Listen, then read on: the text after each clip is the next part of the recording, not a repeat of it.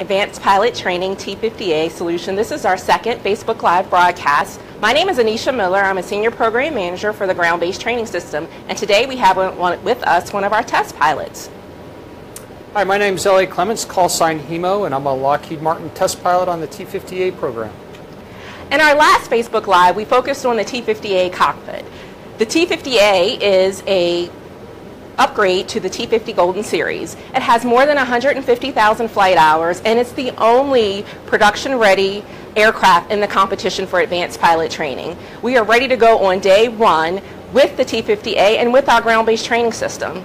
Today's focus on the ground-based training system is from our Lockheed-Martin final assembly and checkout facility here in Greenville, South Carolina. We're going to take you through a small snippet of a day in the life of a student, and we're going to talk about how they progress through their learning. Training starts here on the ground, and we start with our interactive multimedia instruction. The student progresses through that, then they move on to the ground training devices, and once they've mastered that, they move on to the aircrew training devices. So let's get started talking about interactive multimedia instruction. So for those of you who don't know what interactive multimedia instruction is, it's a lot.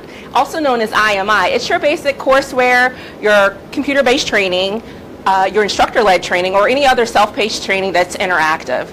We have in front of us today Linda, who's working on one of the lessons that we developed for advanced pilot training. This is the before start engine task. As you can see, we've developed the training to give interactive feedback to the student so they know if they're doing something wrong immediately.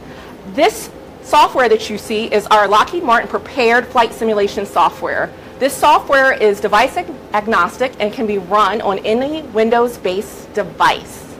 And it can be available 24/7. And part of our IMI solution, we have electronic publications, again, that are available 24/7 to the student. So they can go home, look at their publications if they have a Surface or any other tablet device, take notes so they can come in the next day and be prepared to start their day of training. In addition, because our software is device agnostic, we can bring in any type of device. So now we're going to move on to some virtual reality goggles. We have O'Shea demonstrating the goggles. These are goggles that can be bought in any retail store. And we were able to take these goggles that we bought from a retail store, hook them up to a basic PC, put on our prepared flight simulation software, and now as a student, they're able to get more situational awareness to their training. So, did you have VR goggles when you started your initial training? No, hardly. So my background is as a Navy carrier pilot. I have about 3,000 hours of military flight time. Most of that, I've flown 28 different aircraft, training aircraft-wise, T-38, the T-45, the T-2 Buckeye. I've also flown the F-18 and the F-35, and most recently I've flown the T-50A. And I've really enjoyed doing that over the past year. So what makes this different, and what I really like about this building block approach, is you first teach the pilot the knowledge, okay, and then you move on to individual tasks, and then you combine that knowledge with the tasks, and you develop his procedural knowledge. And what that does is it really gives him efficiency in the cockpit for procedural training. And when I was in school, we didn't have that, so we just had flight manuals, and we had old musty workbooks that we had to work through. And not until we got in the actual cockpit of the aircraft could we actually go through the procedures and find the switches and that sort of thing. And that led to a lot of inefficiency and some irate, impatient instructors in the back. Okay, and next we're going to go to, as HEMO just mentioned, as we build on those blocks, we're going to move into our ground training devices. For ground training devices, there are three types of devices. There is an air crew ground egress trainer, known as an AGAT, which gives you ground egress training. There's an ejection seat trainer where you practice ejection seat training. And then finally there's a part task trainer where you have familiarization and procedural skills training. The benefit of our solution is we're offering two variations of the part task trainer. This is a desktop part task trainer. The beauty of this, again, it's running that same software, so a common software baseline.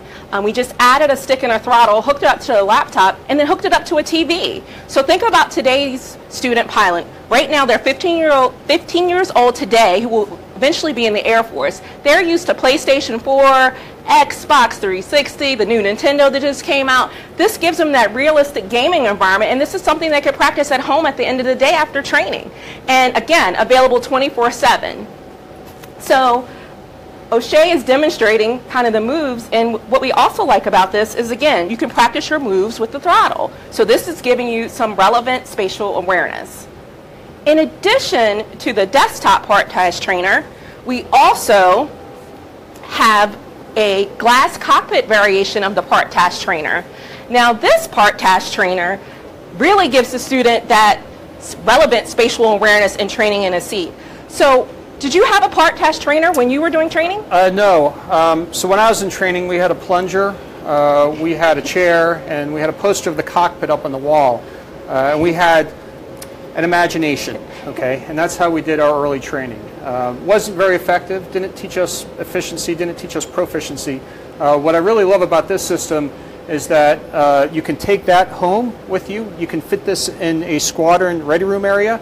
In addition, with this PTT here, you can go ahead and do those complex situational emergency procedure training missions while the student pilot is flying. So you're introducing workload where he has to focus on flying the airplane and going through his checklist and finding the switches and actuating those appropriately. Or you can do something as simple as just train a student pilot on the local area familiarization or local area procedures as well. So I really like this system. So with this part task trainer running the same software as when you started with your IMI, the student can go get their feedback. A part task trainer in a glass platform is also 10% of the cost of a high fidelity simulator, which means it's saving to your end customer. In addition, you can also practice 50% of the training tasks, which means we're going to have a better prepared and trained student when going into the aircrew training devices. So now we're going to move on and discuss our aircrew training devices. For the Advanced Pilot Training Program, there are 3 aircrew training devices. The first is a unit training device, which has a static motion seat and a 50-50 visual acuity. And then we have an operational flight trainer and a weapon system trainer. Those are your high fidelity simulators. The only difference between the two is the field of view, 360 versus 300 degrees. They are offering a 20/25 visual acuity in it. And then when the students are in their aircrew training devices, that means they're actually flying in the cockpit in the sim, we have an instructor operated station, which you see here. The instructor operator station allows the instructor to give that real-time feedback to the students, and it allows them to modify the training scenario as necessary. So if they see that the student is off or needs to be moved, they can actually magically transport them in time to the place that they need to be or closer to the target. In addition, we have developed a drop-in operational flight program capability that allows our ground-based training system to run the same software as the aircraft, and we can upload this software to the ground-based training system within 2 hours, which is quite phenomenal. And when we're doing an embedded training live virtual constructive exercise from this instructor operator station, we can real-time communicate with the aircraft.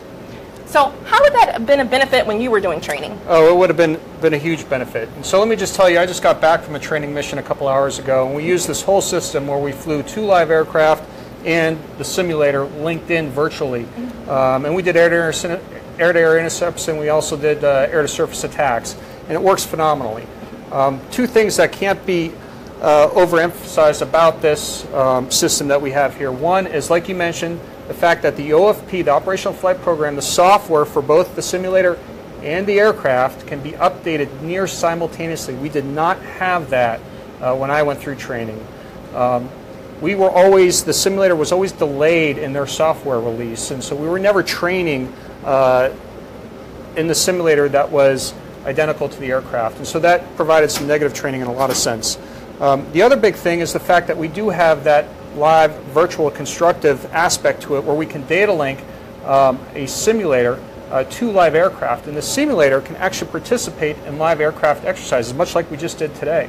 There are a lot of benefits to that. If you think of the basic solo mission where a pilot's going out for the first time in a new airplane for him in a new range that he hasn't really gained experience in, he can actually be monitored. He doesn't have to be alone. He can be monitored by an instructor pilot in the simulator, can fly on his wing virtually, okay, and can make sure that he stays within the confines of the airspace and help out in case he has an emergency and things like that. That is a capability that is just mind-blowing. It's something that we didn't have when we went through pilot training.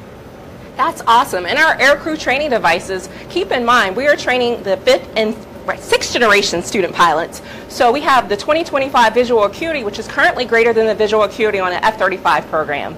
And we've demonstrated that capability here in Greenville today. And again, this embedded training and live virtual constructive, we've demonstrated again, which is an objective requirement of the advanced pilot training procurement. So after the student finishes their training scenario, then we go to the debrief control room or system. We've modified what it would look like because we're all in the same place for today, but this is an actual, what a similar of a debrief room would look like. Sometimes they're in classroom format. This allows the instructor to talk with the students and give them real-time performance feedback. You can pull up the cockpit video, you can stop, play, press, rewind, and you can see exactly where you did things really well, or you can see where there are some areas for improvement. And this allows the students and the instructors to have a better experience. We wanted to capitalize on every hour spent in training, and we've taken some very unique and innovative approaches to do this. And in addition to the debrief, what I like is you get to pause. So you see our pilot Grizz in his happy, shining face. It looks like he may have been having a problem then, so we have to investigate in our debrief session with him. So today we've given you just a quick overview of what our ground-based training system solution is. We believe we have an innovative next-generation training solution that can support fifth-generation pilots and sixth-generation pilots. So if you had a ground-based training system solution like the T-50A, how would that have helped you in your training? It would have helped a lot. It would have helped really condense the training pipeline, and it would have helped teach us more quickly, more effectively, and more efficiently. And like you said, here at the ground-based training system, it's where T-50A training really begins. And with this system that we have, I really do think that we can teach the pilots that basic knowledge, those task skills, and those procedural skills, so that when he does get in the actual aircraft, we're maximizing that aircraft time while he's airborne. So at this time, we'd like to open it up for questions from anyone on Facebook Live, and I think we have our first question.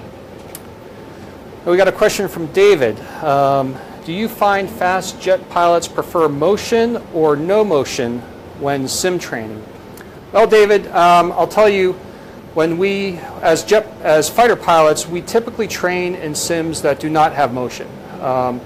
Motion sims are generally reserved, at least in my experience, for commercial pilots who are trying to get a type rating, because in that sector you can actually get qualified in an aircraft just solely in the simulator. Fighter pilots, when we train the sim, we have a slightly different purpose or use for the sim than getting completely qualified in that aircraft. Okay. We have another question from Leslie. Is the GBTS used for any other training? Absolutely. Lockheed-Martin has been in the training and simulation business for over 40 years. We currently provide training to programs such as F-35, C-130J. We train in over 29 countries, and we've trained over 500,000 pilots, and we've delivered over 700,000 instructor hours. And we have our next question coming up. Let's see, a question from Mark. So will this system change the way pilot training is accomplished? Absolutely. I think after you've seen how this system operates with all the different building block skill sets we have, from the way pilots are training currently and the way I trained when I went through flight school, this will be a huge difference. What it will lead to essentially is the fact that pilots will get trained quicker and more effectively.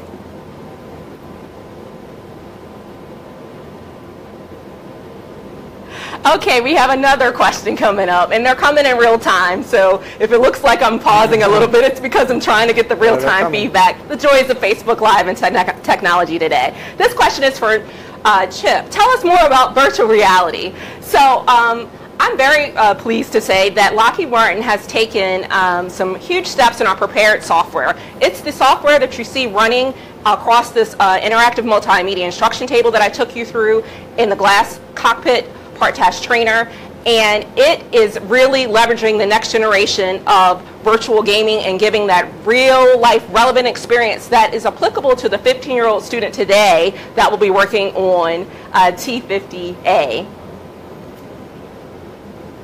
Another question. You're not done yet. No, I'm not done yet.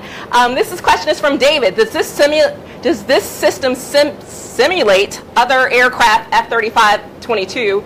I won't say this does not simulate this. The Advanced Pilot Training Program is specifically for the aircraft that we are proposing, which is the T-50A. However, we are leveraging the training that we've done for the F-35 and F-22, and because this is one of the only fifth-gen training system that is in use today, we're able to have all those lessons learned and apply it and give a more innovative solution for advanced pilot training. Another question from Brett. How long have you been a pilot and what made you want to become a pilot? Well, a lot of movies made me want to become a pilot, I suppose. I've been a pilot, a military pilot, flying military aircraft for about 21 years. I started flying when I was 15 years old. I actually soloed my first airplane before I had my driver's license, so my mom had to drive me to and from the airport. And then I grew up on boats. My dad was a boat mechanic, and I just love boats, and so I mashed the two together and decided to join the Navy and become a naval aviator, and fell in love with it, and it's been a great career ever since. Okay, it looks like we're coming up on our time, so I want to thank you for joining us today and learning a little bit about our advanced pilot training T-50A ground-based training system. We thank you for joining. More broadcasts will follow this year. Please follow us at Lockheed-Martin to be notified of later broadcasts, and we'll see you next time. Have a great day. Bye-bye.